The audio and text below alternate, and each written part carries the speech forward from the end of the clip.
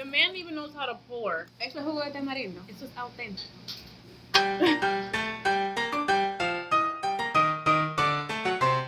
Ajo Y Oregano is a family-owned business serving authentic Dominican food, and I'm sitting here with one of the owners, Enver Perez. So tell me a little bit about the story of like wanting to have a restaurant. There's like, I think I researched like 670 Dominican restaurants in the Bronx. Why did you think it was a good idea to open another Dominican restaurant? I don't know, I felt like we offered something different. I had a great feeling that people would come to us, you know, because we offered homemade food. Oh my God, this brought me way back. Honestly, it does taste like your grandmother made it. Sometimes I think people overthink things, and you need to do what makes you happy, what makes you genuinely happy. Keep it simple, you know what I mean? Like, this is amazing.